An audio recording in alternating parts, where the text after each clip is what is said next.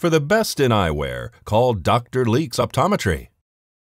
We're actually fixing up the house. We have a women and children's house now, and it also is going to serve pregnant women as well. So it's a new program. We got grants for it for the program, which is called PCAP, which is Parent-Child Assistance Program. So we'll be hiring 2 new employees for that.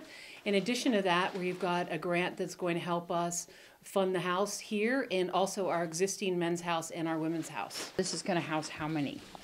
We'll probably house about 6 women and probably up to 4 or 5 children. It's not clear. It kind of depends on the census that we get, and then we'll make adjustments as it goes based on need. But I think the really important thing to understand is that this is the only house like this in the area, number one. And number two, there are so many women who need to get into treatment and need transitional living or help, but they don't have anyone to help with their children. And so not having a safe place for their children to go holds them back from going to treatment. So this is going to solve that problem.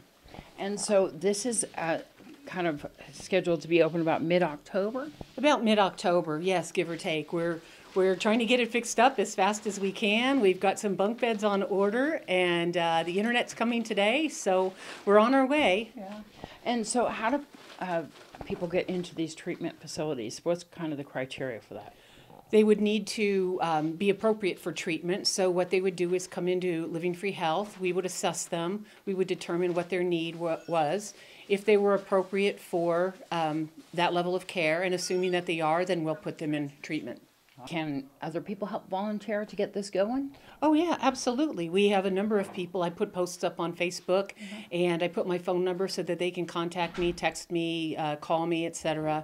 But yeah, it's open for the public to help us. We had tremendous help in 2018 when we started the women's house and also the men's house. So we couldn't get it done without Pahrump. Yeah, exactly. So if people want to volunteer, if they want to get involved, if they need your services, which are vast, how do they contact you? If they need our services, they can call our office number at 775-505-1625.